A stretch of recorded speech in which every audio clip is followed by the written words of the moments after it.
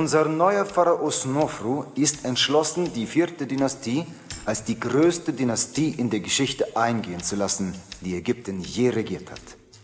Er wünscht, dass unsere Grenzen noch weiter nach Süden ausgedehnt werden. Daher gab er den Befehl zum Angriff auf Nubien und zur Errichtung einer befestigten Stadt bei Buhen, neben dem 2. Nilkatarakt. Dort soll ein weithin sichtbarer Obelisk aus Granit errichtet werden, zum Zeichen, dass diese Gegend auf ewig Ägypten und dem Pharao gehört. So weit im Süden gibt es jedoch keinen Granit. Daher müssen sie ihn aus Abu importieren. Bei Buhen werden sie auf wilde und erfahrene nubische Krieger stoßen, die bis zum Tod kämpfen werden, um zu verhindern, dass wir so weit im Süden Fuß fassen. Lassen Sie sich davon jedoch nicht entmutigen. Denn nach der strengen Ausbildung an der Militär-Akademie brauchen Ihre Kämpfer niemanden zu fürchten.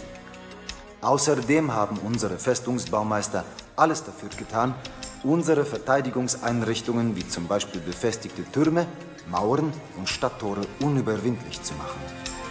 Dies werden Sie spätestens dann zu schätzen wissen, wenn die ersten Wellen des nubischen Angriffs heranrollen. Transportschiffe können eingesetzt werden, um ihre Armee, falls erforderlich, auf dem Seewege zu verlegen. Im Norden haben wir Beziehungen mit Enkomi auf der Insel Zypern aufgenommen. Dieses Land ist für seine unerschöpflichen Vorkommen an Kupfererz bekannt, das wir nun von dort erwerben können. Dank der kürzlich etablierten ägyptischen Bergbaustadt bei Serabit el-Khadim im Lande Sinai können wir unseren Gouverneuren jedoch Kupfer zu einem weitaus günstigeren Preis anbieten. Diese Lieferungen sind allerdings aufgrund der nicht nachlassenden Angriffe von Beduinen und Kanaanitern auf Serabit el-Khadim starken Schwankungen unterworfen. Und wir wissen nicht, wie lange die dort stationierten ägyptischen Streitkräfte noch ausharren können. Das Grabmal des Pharao, ein einzigartiges und spektakuläres Monument, wird derzeit in Daschur errichtet. Von Zeit zu Zeit wird der Pharao möglicherweise eine Lieferung Kalkstein für dieses Projekt anfordern. Hallo, herzlich willkommen zu meinem Let's Play Pharao. Ich bin euer Dominus und wir spielen die Kampagne Buhen, Expansion nach Nubien.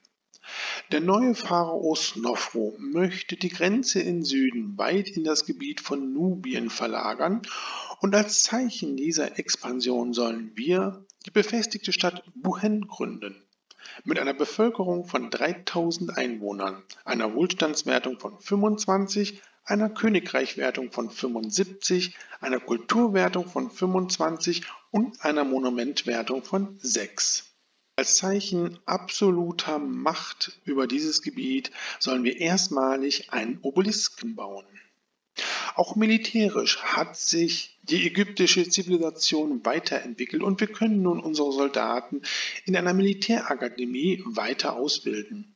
Zudem sind wir jetzt imstande, unsere Städte durch eine Stadtbefestigung zu schützen, in Form von Stadtmauern, Türmen und Stadttoren.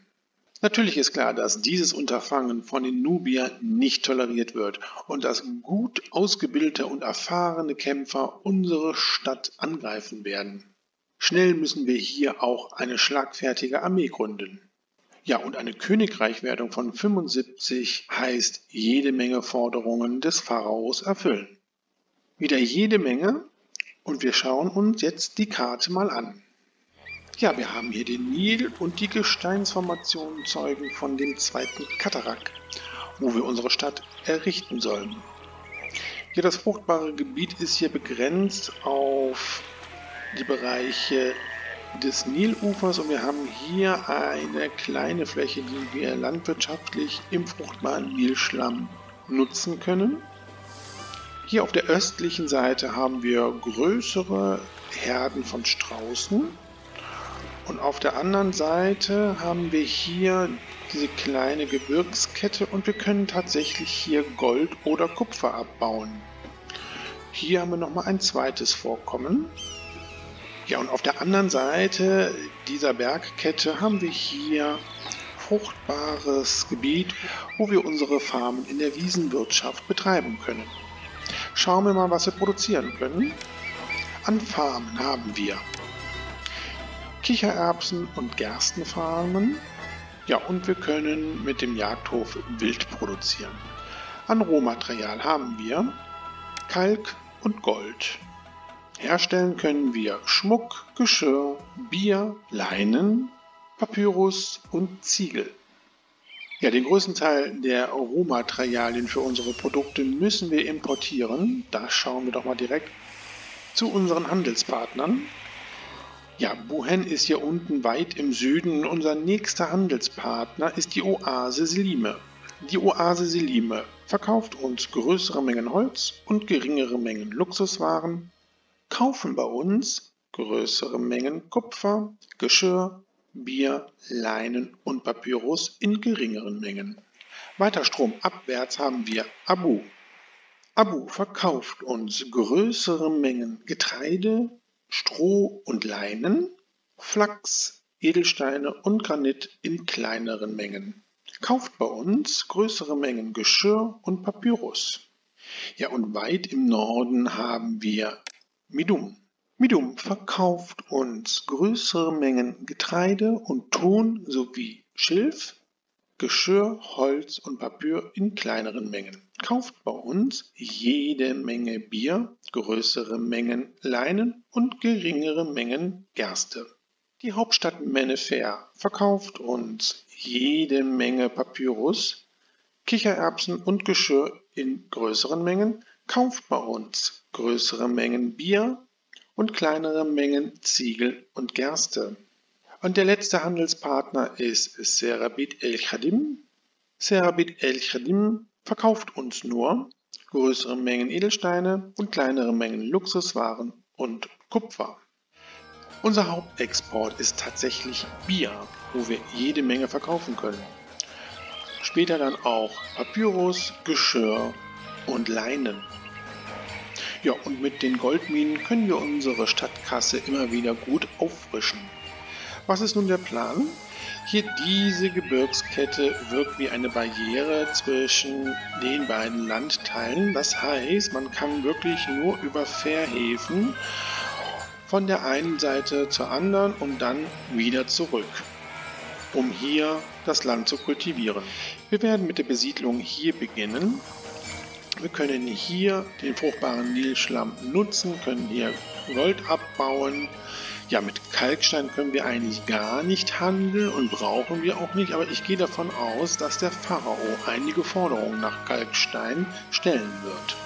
Wir werden dann hier unser Militär aufbauen und müssen dann auch, wie in Midum, auf der anderen Seite hier auch Militär etablieren, weil wir nicht wissen, von welcher Seite die Nubier angreifen werden.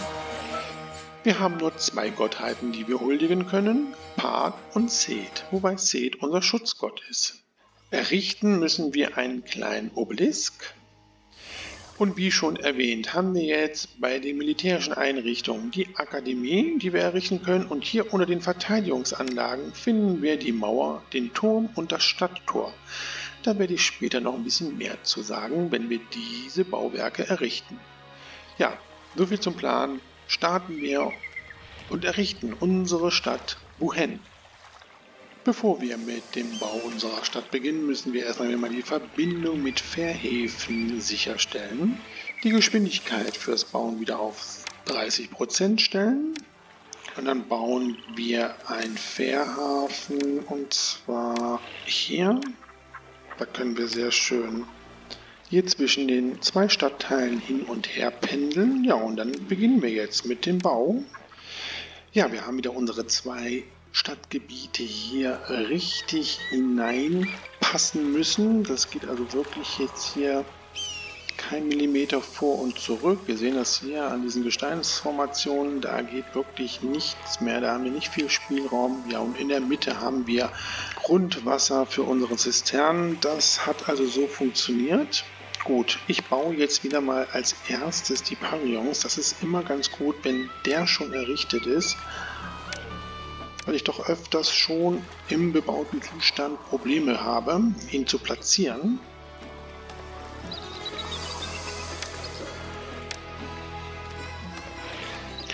So, und dann können wir nämlich jetzt hier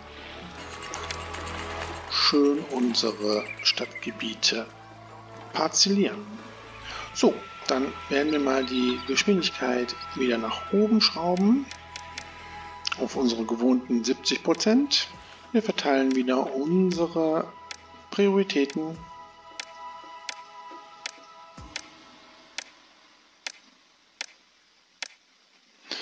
Zahlen wieder mehr Lohn und setzen die Steuer runter. Ja, und dann warten wir erstmal, bis die ersten Bürger unsere Stadt erreichen.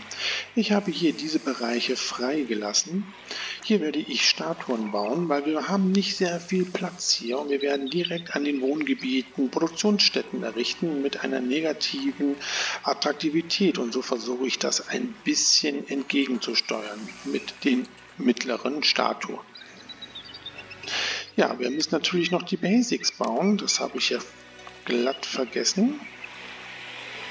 Müssten wir jetzt erstmal warten, bis unsere Dienstleistungsgebäude alle besetzt sind. Ja, und wir müssen natürlich parallel hier die beiden Stadtgebiete entwickeln, weil wir hier nachher unsere Nahrungsmittelproduktion aufbauen müssen. Denn nur hier sind unsere Straußenherden. Ich habe jetzt die beiden Wohngebiete doch schon komplett parzelliert, weil ich möchte jetzt direkt mit der Goldförderung beginnen. So, dafür brauchen wir natürlich unseren Dorfpalast, der passt jetzt hier rein.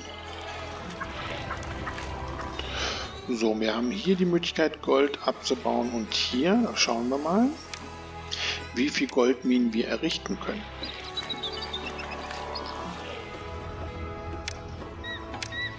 Ja, 7 Stück können wir hier bauen. Die müssen wir natürlich jetzt noch anschließen. Und natürlich sichern.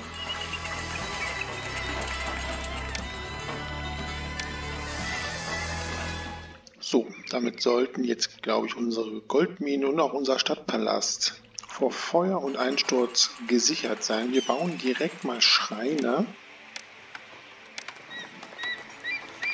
Ja, und wir sehen, das erste Gold wird zu unserem Stadtpalast gebracht. Sehr gut. Dann können wir jetzt mit der Nahrungsmittelproduktion beginnen und mit dem ersten Exportgut, nämlich Bier. Ja, 500 Einwohner. Das ging jetzt ganz schnell, aber mit den ganzen Parzellen, die ich hier ausgewiesen habe, auch kein Wunder. So, dann errichten wir mal hier unsere Nahrungsmittelproduktion. 2 Jagdhöfe und das Silo sind errichtet.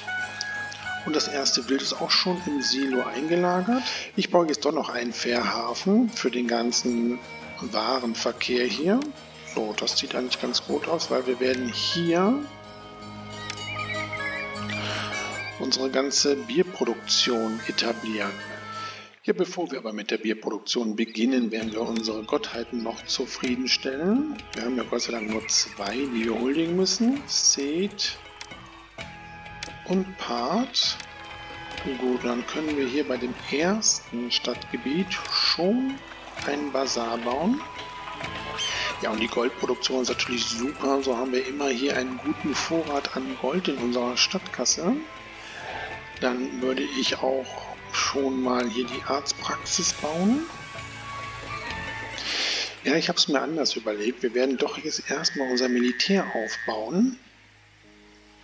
Und zwar brauchen wir den Drillplatz. Ja, 1000 Einwohner schon in Buhen. So, wo errichten wir denn unser Militär? Okay, das Militär werden wir hier errichten. Und zwar beginnen wir mit der Akademie, die ja jetzt freigeschaltet ist und 1200 Deben kostet. Das ist echt jede Menge, aber es ist auch ein großes Gebäude.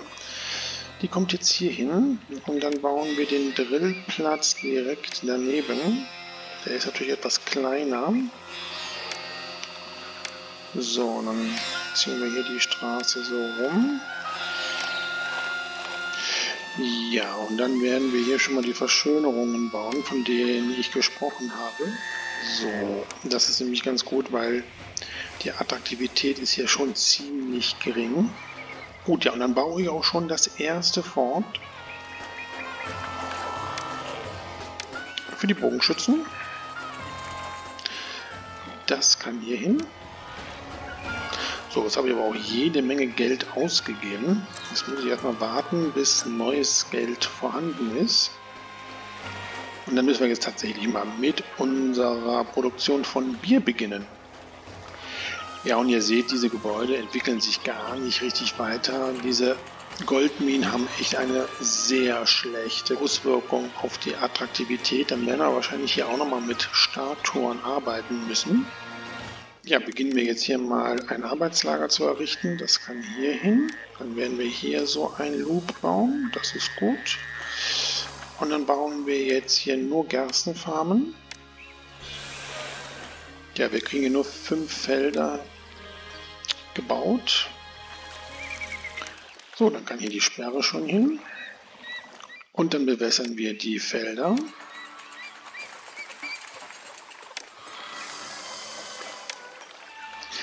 Ja, das habe ich befürchtet. Wir benötigen jetzt Kalkstein für die erste Forderung des Pharaos. 8 Blöcke.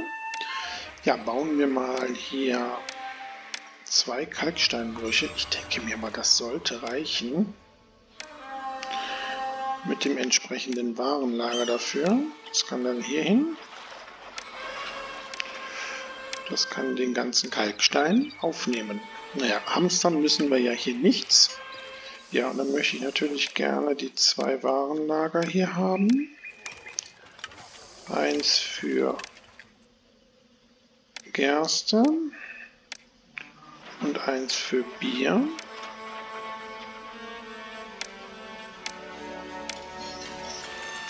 Ja, ihr seht, wie viel Geld in unsere Kasse fließt durch die Goldminen. Ja, und wir haben so viel Arbeitslose. Ich baue direkt den Tempelkomplex des Seth. Ja, wunderbar. Passt da wirklich sehr gut hin. Ja, und hier verschönere ich das auch noch ein bisschen mit mittleren Statuen. Ja, die 8 Blöcke Kalkstein stehen zur Verfügung. Wunderbar. Das können wir direkt verschicken und dann lassen wir mal das Warenlager mit Kalkstein richtig füllen. Ja, und ich sehe, wir können ja hier noch Felder bauen mit Gerste. Wahrscheinlich war der Bereich überschwemmt, als ich die Felder angelegt hatte. Beim nächsten Mal baue ich das hier noch ein bisschen weiter aus.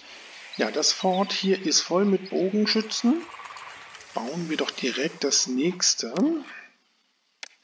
Das kommt dann allerdings jetzt hier hin. Ja, und wir sollten gleich schon mit der Waffenproduktion ebenfalls beginnen. Vorher baue ich aber hier die Musikpavillons, weil die haben auch nochmal einen guten Effekt auf die Attraktivität.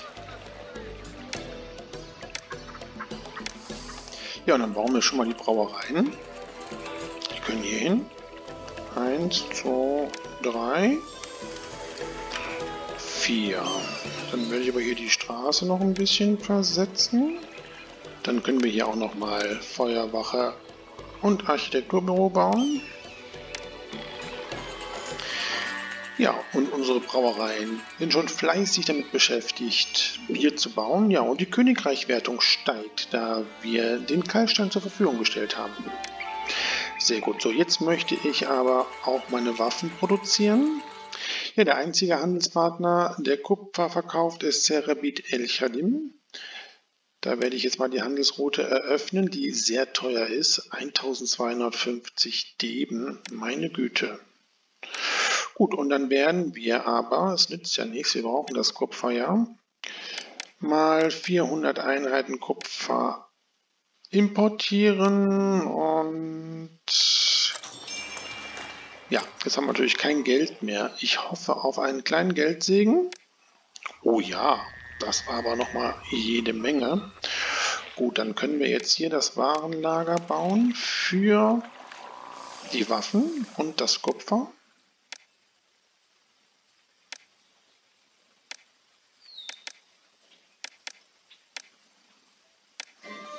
Ja, mit dem Geldsegen bauen wir doch mal direkt 2 Waffenschmieden. Das passt doch alles hier wunderbar rein. Ich bin begeistert. Ja, mit dem Geldsegen baue ich mir doch auch meinen persönlichen Wohnsitz. Den möchte ich gerne hierhin haben. Ja, und hier werden wir mal unseren Festplatz errichten. Geht nicht wegen Strauße. Nun ja, dann warten wir mal, bis die bejagt worden sind. Oder wir müssen einen anderen Platz finden. So, ich habe jetzt nochmal hier unsere Gerstenfarmen optimiert in ihrer Ausrichtung. Wir haben jetzt hier 10 Farmen. Ich habe hier nochmal ein Arbeitslager errichtet und ich baue jetzt nochmal hier Brauereien. Ja, und dann sind wir hier dick im Brauereigeschäft. Ja, und wir brauchen jetzt erstmal einen Handelspartner, der auch Bier kauft. Das ist die Oase Selime mit 300 Deben, recht günstig. Eröffnen wir direkt und dann können wir Bier jetzt auch verkaufen. Ja, gut, dass wir die Bierproduktion so weit nach oben gefahren haben. 900 Einheiten Bier fordert der Pharao in 24 Monaten. Ja, und 800 haben wir schon im Warenlager. Ja, das mit dem Festplatz hier hat sich, glaube ich, erübrigt mit den ganzen Straußen. Das reiße ich jetzt mal hier ab. Und das werde ich jetzt etwas anders machen. Ja, das sieht doch auch schick aus. Das können wir so lassen. Dann können wir mal ein Fest für Seth abhalten. Vielleicht kriegen wir ja einen Segen. Das wäre super. So, dieses Wohngebiet kriegt jetzt auch mal einen Bazar. Ja, und Bier ist jetzt schon verkauft worden. Okay, da muss ich jetzt doch hamstern. Naja, das sollte aber schnell aufgefüllt sein. Ja, und wir haben die ersten Waffen im Warenlager. Errichten wir das erste Fort für die Infanterie. Das kann genau hier hin. Ja, und dieses Feld muss ich natürlich auch anschließen. Stelle ich gerade fest, das geht, glaube ich, sogar hier rüber. Ja. Sehr gut, nur das Arbeitslager ist noch nicht in Betrieb. Es kann durchaus sein, dass wir hier noch eine kleine Siedlung errichten müssen, wenn wir jetzt hier weitere Produktionsstätten errichten wollen. Ja, jetzt haben wir die 900 Einheiten Bier. Das verschicken wir sofort. Und dann verkaufen wir mal alles. Ja, und wir haben unser erstes üppiges Fest. Ich hoffe, dass Seth sich darüber freut und uns segnet. Bauen wir mal jetzt etwas Unterhaltungseinrichtungen, wenn wir jetzt hier schon ein Fest feiern wollen. Eine Jonglierschule, die kann hier hin und dann bauen wir hier auch noch eine. Ja, jetzt möchte der Pharao 16 Blöcke Kalkstein haben in 20 Monaten. Aber da wir mit Kalkstein nichts anfangen können und wir ihn eigentlich nur horten für die Forderungen des Pharaos, können wir ihn direkt verschicken. Gut, wir müssten jetzt mit der Geschirrproduktion beginnen. Dafür müssen wir Ton importieren. Wer verkauft uns Ton? Abu ist es nicht. Es ist Medum. Eröffnen wir diese Handelsroute. Ja, und Medum kauft auch jede Menge Bier. Da können wir so viel produzieren. Super. Ja, das ist eine Seeroute. Das heißt, wir müssen unseren Dock bauen. So, ja, das weiß ich, das ändere ich jetzt. So, wir könnten die Docks jetzt hier errichten oder auch hier, aber Docks haben wirklich eine hundsmiserable Auswirkung auf Attraktivität. Wir würden ja unsere Wohngebäude nicht weiterentwickeln können. Deswegen muss das Dock etwas außerhalb, nämlich hierhin. Und dann können wir nämlich hier unsere Geschirrproduktion etablieren. Ja, wir haben eine kleine Segnung von Seth, dass er unsere Soldaten beschützt, die in fernen Ländern kämpfen.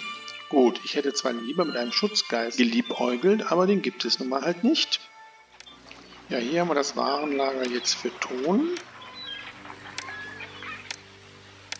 Dann importieren wir mal 600 Einheiten. So, doch noch ein bisschen umgebaut hier. Das ist jetzt ein bisschen effektiver. So, dieses Warenlager wird nochmal neu eingestellt für Ton. Und dieses Warenlager wird Geschirr annehmen.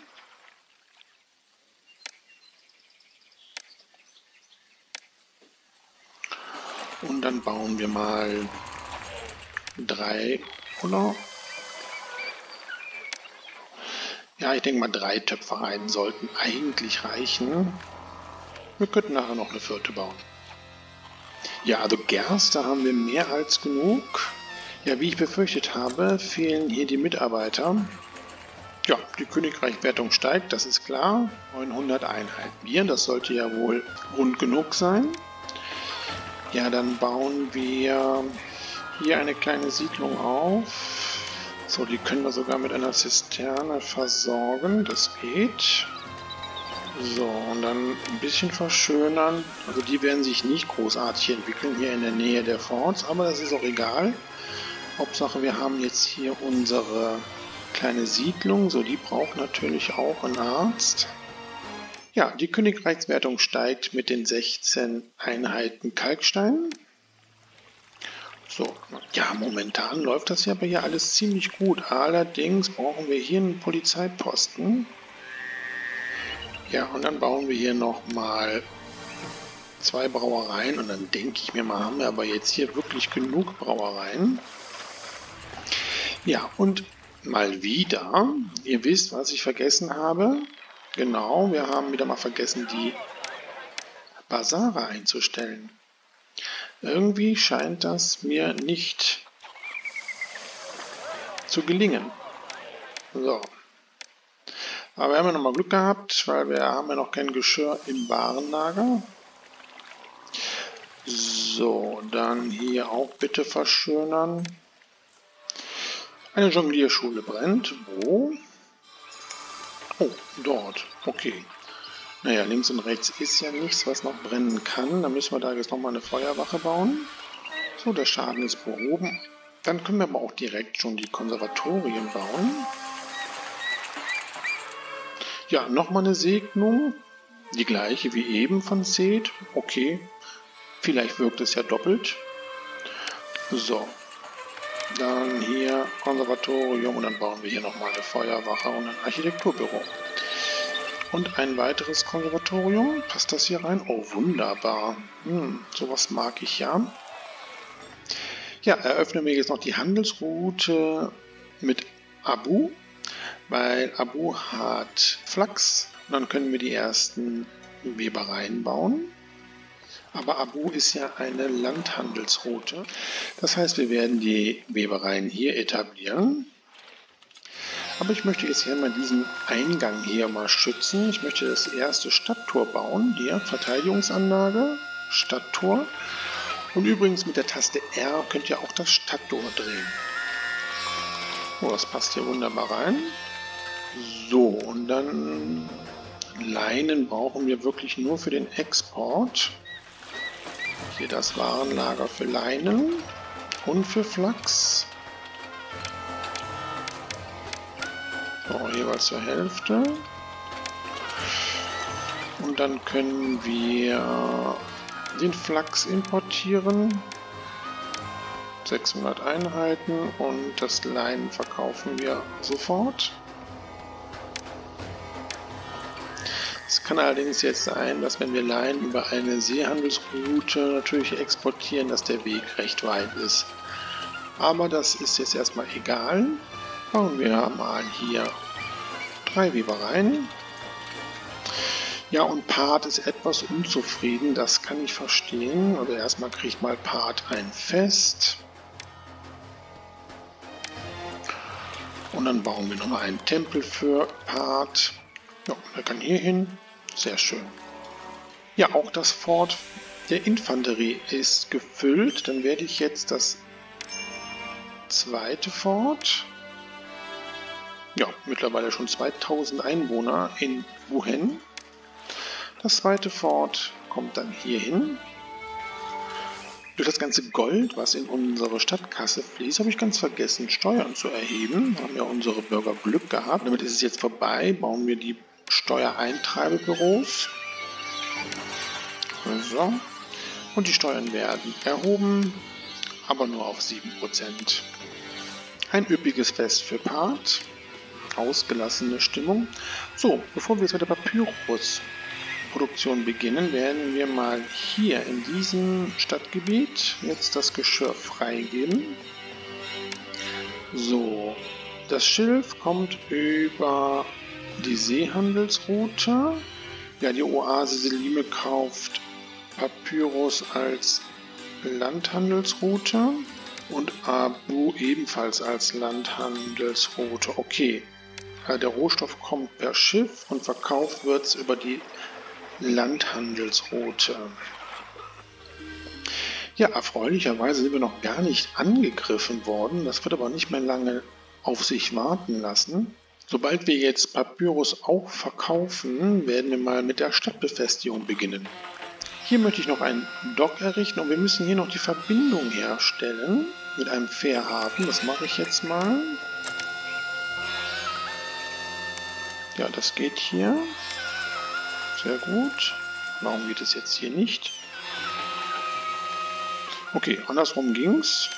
Verstehe ich nicht, egal. So, und das Dock kommt jetzt noch hier hin.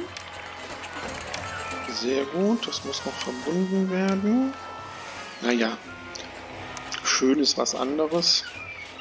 Ja, ich bin ein alter Schönbauer und musste das hier nochmal umplanen. So gefällt mir das jetzt definitiv besser.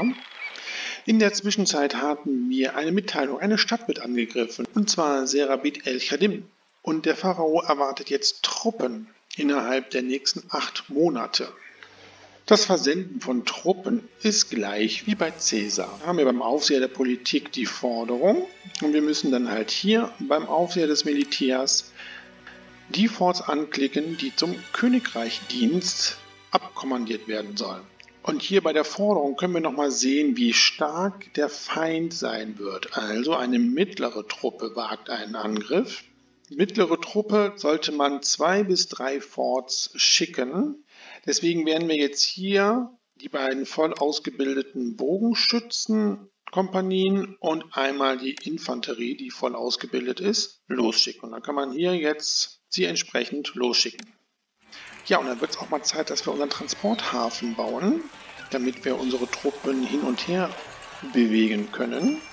Ja, bevor wir das machen, der Pharao möchte wieder 25 Einheiten Kalkstein und Part segnet uns, indem er Werften, Webereien und Juweliere mit Rohmaterial versorgt. Davon profitieren jetzt unsere Webereien.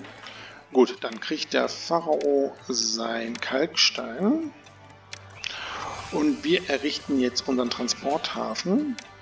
Den werden wir hier hinbauen. Ja, und dann brauchen wir natürlich noch eine Werft. Allerdings brauchen wir die Werft ja nur für dieses eine Schiff. Ich baue jetzt die Werft hier hin. Und ihr werdet sehen, wie schnell hier diese Gebäude sich rückentwickeln. Das ist aber egal, denn sobald das Schiff gebaut ist, werden wir die Werft wieder abreißen.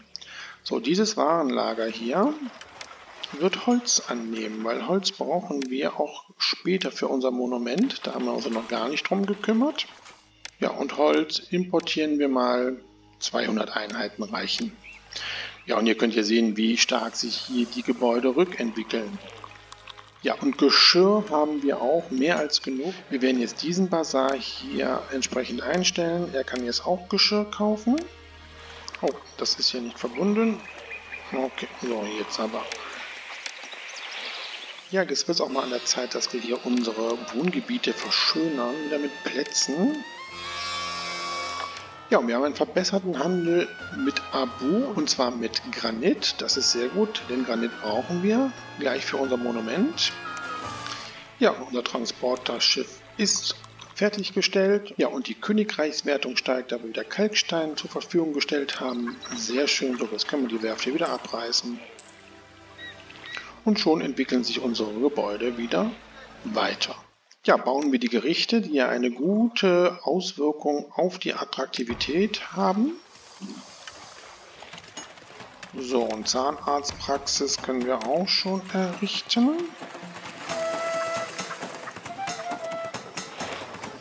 Ja, wir wollten ja noch Papyrus herstellen. Dafür brauche ich jetzt hier das Warenlager. Ja, ich baue es hier hin. Aber bevor ich das mache, werde ich hier noch schnell Verschönerungen bauen. Es kann sein, dass sich die gepflasterten Straßen dann eben nicht mehr weiterentwickeln.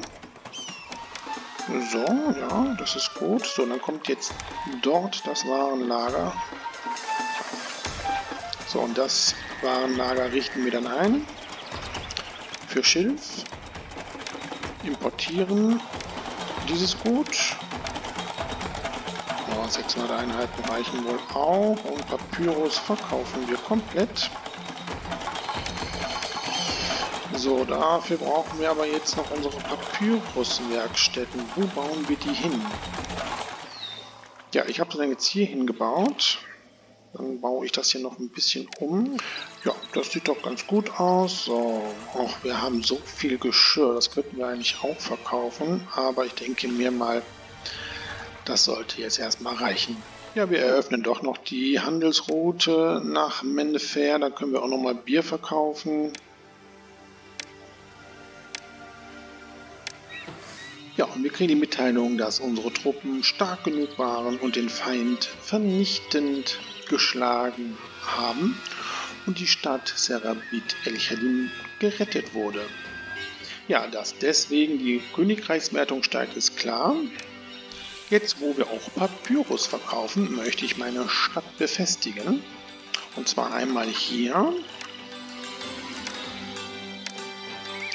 Auch wie bei Caesar 3, linke Maustaste gedrückt halten ziehend, können wir hier die Mauer errichten. Ja, und sie sollte doppelt ausgeführt werden, damit wir dort Türme etablieren können. So, die Mauer ist jetzt hier geschlossen. Ich werde hier keine Türme errichten, weil unsere Armee ja relativ nah ist, wenn hier ein Angriff erfolgt. Wir sollten aber diesen Bereich hier entsprechend schließen. Auf der anderen Seite des Nils. Ich weiß nur nicht, ob wir das machen können, weil diese Strauße dort sind. Gucken wir mal. Ja, das habe ich befürchtet. Ja, nun möchte der Pharao 2000 Deben haben. 6 Monate haben wir. Das können wir ihm sofort zur Verfügung stellen. Bitteschön. So, letztendlich hat es dann doch geklappt mit einem Stadttor. Ich werde allerdings mal Türme bauen. Wie gesagt, die müssen auf eine doppelte Mauer platziert werden, wie bei Caesar 3. Und dann können wir das hier entsprechend verbinden.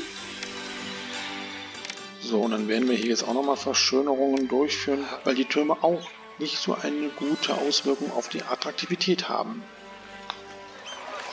So, schick und adrett haben wir es jetzt hier vor dem Stadttor mit Straußen. Ja, man sollte auch ein Warenlager bauen für Papyrus.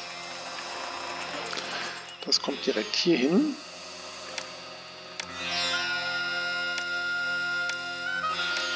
So.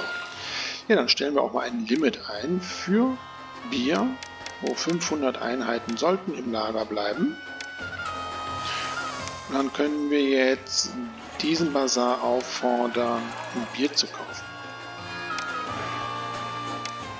Ja, wir haben genug Waffen im Lager. Wir können jetzt die Produktion von Waffen erstmal stoppen. So. Und dann werden wir uns jetzt mal um das Monument kümmern. Ja, jetzt ist es soweit. In 2 Jahren wird eine nubische Armee unsere Stadt angreifen. Aber ich denke mal, wir sind gut gerüstet.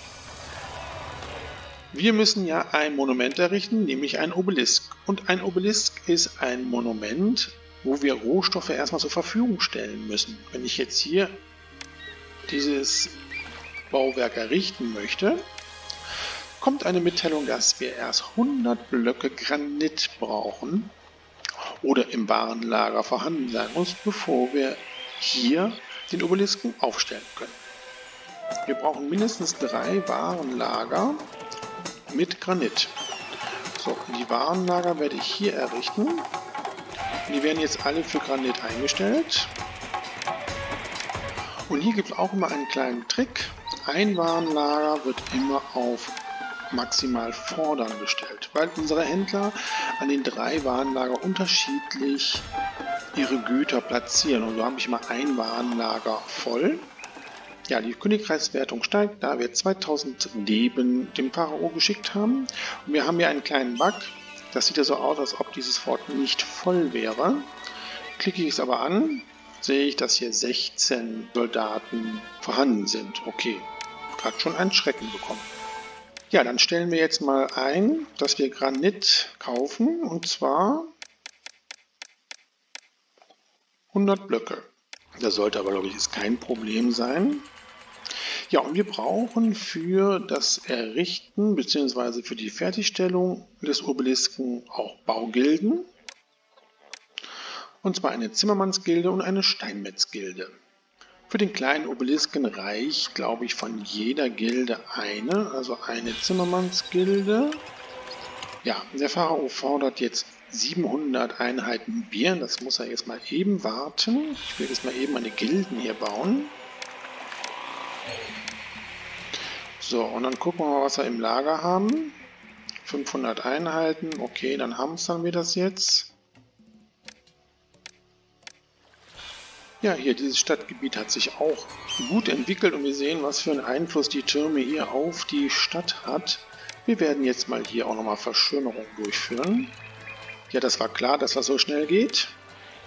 Bitte, auf Wiedersehen, und dann können wir Bier wieder zur Verfügung stellen. 500 Einheiten bleiben im Lager. Ja, und der erste Granit ist schon im Lager, sehr gut. Ja, wir haben 11% Arbeitslosigkeit. Wir errichten jetzt hier schon mal die Schreibschulen.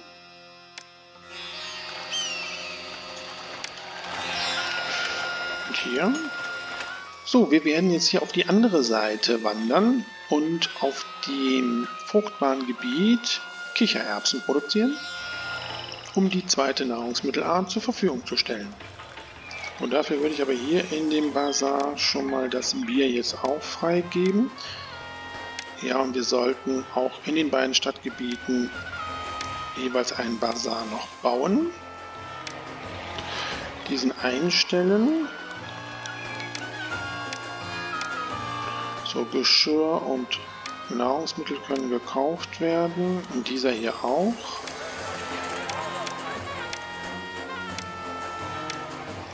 Ja, bauen wir jetzt hier unsere Kichererbsenfarmen und wir könnten auch noch hier Goldminen bauen. Mein Geld ist jetzt wirklich nicht mehr das Problem. Wir ziehen das mal jetzt hier so rüber und bauen hier eine kleine Siedlung. Ja, und wieder 32 Blöcke Kalkstein. Ein ganzes Warenhaus voll. Bitteschön. Kein Wunder, dass unsere Königreichwertung auf 100 ist und wir haben die anderen Wertungen ja auch schon geschafft. Bleibt jetzt nur noch die Monumentwertung und die 3000 Einwohner. In dieser Kampagne wird erstaunlich wenig gekämpft. So, dann bauen wir den Wasserheber hier hin. Das ist auch doof. Nein, der muss hier hin. Jetzt müssen wir den Bewässerungsgraben da irgendwie durchfummeln. Na, das sieht ja total dämlich aus, ne? Manchmal muss man alles nochmal abreißen, um es neu zu bauen. So, das sieht doch jetzt etwas besser aus. Dann errichten wir mal jetzt hier unsere Kichererbsenfarmen.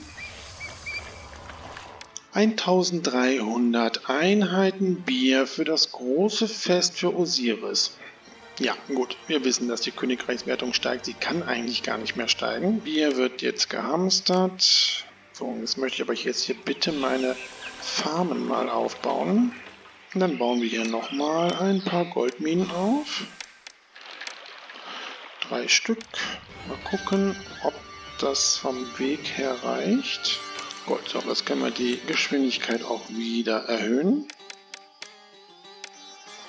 Ja, in einem Jahr wird die nubische Armee uns angreifen.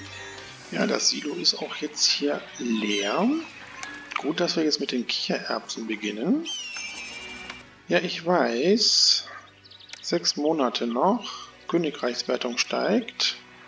Ja, wir haben doch 1300 Einheiten. Gut, dann verschicken wir das. Und Bier kann wieder genutzt werden. Ich werde jetzt hier noch ein weiteres Silo auf der anderen Seite des Nils errichten und die Sperre dafür versetzen. So, und beide Silos werden jetzt entsprechend so eingestellt, dass hier immer die Hälfte von Wild und die Hälfte von Kichererbsen gefordert wird. Ja, und mittlerweile haben wir 3000 Einwohner in Buhen. Somit haben wir das Bevölkerungsziel geschafft. Ja, und dieses Stadtgebiet hier, das muss ich jetzt mal verschönern, damit sich diese Gebäude hier auch entwickeln. Da werden wir jetzt mal mit den ganzen Plätzen hier anfangen. Ja, und wir haben ein Geschenk bekommen. Und zwar von der Stadt Abu, da wir das Bier für das große Fest der Osiris geliefert haben. 12 Blöcke Granit, okay, das nehmen wir gerne an. Sehr schön. Die Königreichswertung steigt allerdings nicht, weil wir irgendwelche Forderungen erfüllt haben, sondern einfach nur so. Ja, das ist ja auch sehr nett. Dankeschön. Ja, wir haben jetzt hier sehr viel für die Attraktivität dieses Stadtgebietes getan. Ich habe jetzt hier die Waffenschmieden entfernt und durch Gärten ersetzt. Wir haben genug Waffen im Lager und jetzt hat sich das Stadtgebiet hier auch sehr schön entwickelt. Diesen Bereich kriege ich nicht durch Plätze verschönert. Da ist die Auswirkung der Goldminen doch zu stark, aber ich denke mir mal, wir können das so lassen. Ja, wir haben jede Menge Geschirr. Ich denke, das können wir jetzt auch mal zum Teil verkaufen. Da lassen wir mal 800 Einheiten oder 600 Einheiten im Lager. Ja, uns fehlen noch Tanzschulen, stelle ich gerade fest. Aber ich habe kaum Platz mehr für die Tanzschule. Schaue ich mal, wo ich sie errichten kann. Hier haben wir keinen Straßenanschluss. Ja, hier passt noch eine Tanzschule hin. Wir müssen unsere Tänzerin leider einen etwas weiteren Weg gehen, aber ich denke mir mal, das sollte kein Problem sein. Ja, unsere Kichererbsen werden gerade geerntet und wir haben noch jede Menge Bürger, die eine Arbeitsstelle suchen. Wir bauen nochmal weitere Kichererbsenfarmen. So, und dann können wir das hier oben schließen. Das passt. Und dann machen wir hier oben auch nochmal eine Sicherung. Ja, ich denke mal, Nahrungsmittel haben wir jetzt hier wirklich mehr als genug. Ja, und die nubische Armee wird jetzt in einem Monat unsere Stadt angreifen. Ich bin sehr gespannt, wie dieser Kampf ausgehen wird. Vervollständigen wir noch unseren Tempelkomplex mit dem Altar des Anubis und dem Orakel der Sachmet. Ja, es ist soweit. Wir werden angegriffen. Schauen wir mal wo. Okay, hier am Stadteingang Geschwindigkeit runtersetzen. Dann werden wir mal jetzt hier am Stadttor unsere Soldaten aufstellen. Ja, wir können sehen, diese Sanddünen wirken nicht als Barriere, sie sind also begehbar. Und eine kleine Vorhut der Nubier greifen schon an. Aber ich denke mir mal, gegen unsere Infanterie haben die paar Mennekes keine Chance. Ja, relativ schnell ausgeschaltet. Die anderen Feinde warten noch irgendwie. Ja, jetzt greift auch der Rest der Armee an, aber die ist erstaunlich klein mit nur 6 Kämpfern. Ich habe jetzt mit einem größeren Angriff der Nubier gerechnet. Na gut, ich denke mir mal, das sollte wirklich kein Problem sein. Auf jeden Fall ist dieser Kampf etwas übersichtlicher. Ja, aber die Nubier sind schon recht stark. Es sind ja schon einige meiner Infanteristen im Kampf gefallen. Ja, ein üppiges Fest während des Kampfes, das ist genau das Richtige. Ja, aber es sieht so aus, dass wir den Kampf gewinnen. Allerdings sollten wir wirklich die Kampfstärke der Nubier nicht unterschätzen. Ja, so wie es aussieht, haben wir den Kampf gewonnen. Schauen wir mal, was für Verluste wir haben. Ja, das geht bei der Infanterie. Ja, und bei den Bogenschützen, das geht auch. Das sollte eigentlich relativ schnell ausgeglichen werden wieder. Ja, und wir sehen, dass jetzt die zweite Nahrungsmittelart auch schon angekommen ist. Wir haben hier die geräumige Residenz, die jetzt Leinen benötigt, aber das brauchen wir jetzt hier, glaube ich, nicht zur Verfügung zu stellen. Das Einzige, was wir jetzt noch brauchen, ist unser Obelisk. Schauen wir mal, wie viel Granit wir haben. Ja, da müssen wir noch ein bisschen importieren. 78 Blöcke. Ja, und wir sehen, dass wir hier einen kleinen Nahrungsmittelengpass haben. Diese Gebäude haben sich zurückentwickelt. Ja, und wir kriegen wieder eine Mitteilung, dass die Stadt Serabit el-Khadim angegriffen wird und dass wir wieder Truppen zur Verfügung stellen sollen. Ja, und Part ist glücklich mit uns und sorgt für genug Rohmaterial in Werften, Webereien und Juweliere. Sehr schön. Ja, und wir sehen, dass jetzt hier 3 Warenlager voll sind. Das sind aber jetzt nur 96 Blöcke. Das heißt, ein Warenlager, nämlich das hier mit dem Bier, werde ich jetzt auch noch für Granit freigeben. Und dann sollten wir die 100 bald haben. Oh, eine große Truppe wagt einen Angriff auf diese Stadt. Da müssen wir, glaube ich, alles schicken, was wir haben.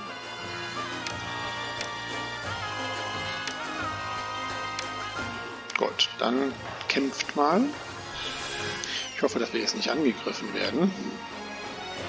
Ja, wir haben jetzt 100 Einheiten Granit. Jetzt können wir unseren Obelisk platzieren. Und der kommt genau hier hin. Hier passt er doch fantastisch hin. Ja, wenn wir jetzt anklicken, wird er als Rohling aufgestellt. Jetzt kommen die Zimmerleute und montieren die Gerüste, damit unsere Steinmetze dann im Anschluss die Inschriften und Hieroglyphen in den Granit meißeln können. Granit brauchen wir natürlich jetzt nicht mehr zu importieren. Gut. Ja, und die nächste Forderung nach Kalkstein vom Pharao, 20 Blöcke. Ja, und in 2 Jahren wird eine nubische Armee vor unseren Toren stehen. Wunderbar, und unsere Armee ist nicht da. Ich hoffe, sie kommt bald. Ja, unsere Truppen waren nicht stark genug und Serabit el-Khadim ist in die Hände der Feinde geraten. Ja, dementsprechend sinkt jetzt unsere Königreichwertung. Ja, und Kupfer wird jetzt teurer. Edelsteine wird teurer und wir haben einen verschlechterten Handel. Das heißt, wir können jetzt überhaupt kein Kupfer mehr beziehen, auch keine Edelsteine mehr. Ja, das ist jetzt nicht so von Vorteil gewesen. Ja, und 900 Einheiten Bier für den Pharao. Da müssen wir jetzt hamstern. Ja, die Nahrungsmittelversorgung hat sich Gott sei Dank verbessert. Ja, wir haben eine Segnung von Seth, der Feinde niederstreckt, die unsere Stadt überfallen. Das ist sehr gut. Durch die Niederlage in Serabit el-Khadim haben wir nämlich unser gesamtes Militär verloren. Und ich habe ja hier meine Waffenschmieden abgerissen. Da muss ich jetzt mal wieder eine bauen. Wenigstens. Und dann schauen wir mal, ob wir den Kampf gegen die Nubier gewinnen können. Jetzt mit Seths Hilfe. Ja, und ihr seht, unser Obelisk ist schon eingerüstet. Ich hoffe mal, dass er jetzt schnell fertiggestellt wird. Ja, und die Königreichswertung steigt, da wir die 900 Einheiten hier zur Verfügung gestellt haben. Ja, und jetzt sehen wir unseren Steinmetz, wie er jetzt den Obelisken bearbeitet. Und der Vorarbeiter sagt, dass schon 82% fertiggestellt ist.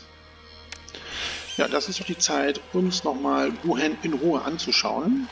Ja, hier unser erstes Stadtgebiet mit der Produktion von Bier. Auf der anderen Seite dann das weite Wohngebiet. Und hier produzierten wir Geschirr und Papyrus, haben hier die Docks errichtet und 2 Forts gebaut. Und hier auf der anderen Seite dieser Gebirgskette unsere Kichererbsenproduktion. Ja, die Wertungen haben wir alle erreicht. Wir warten jetzt nur noch darauf, dass der Obelisk fertiggestellt ist und wir die Monumentwertung auch erreicht haben. Das Bevölkerungsziel haben wir ja schon vorher geschafft. Ja, eine nubische Armee wird uns in einem Jahr erreichen, aber bis dahin haben wir die Kampagne dann doch geschafft. Das war sehr knapp gewesen.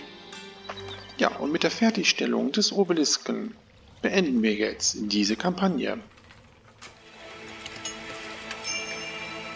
Ja, der Obelisk ist fertig und wir verlassen Buhen, um uns neuen Aufgaben zu widmen. Ja, knapp haben wir jetzt diese Mission doch geschafft und wir schauen, wie es weitergeht. Dank ihres Geschicks kann Ägypten nun einen Teil Nubiens sein eigen nennen.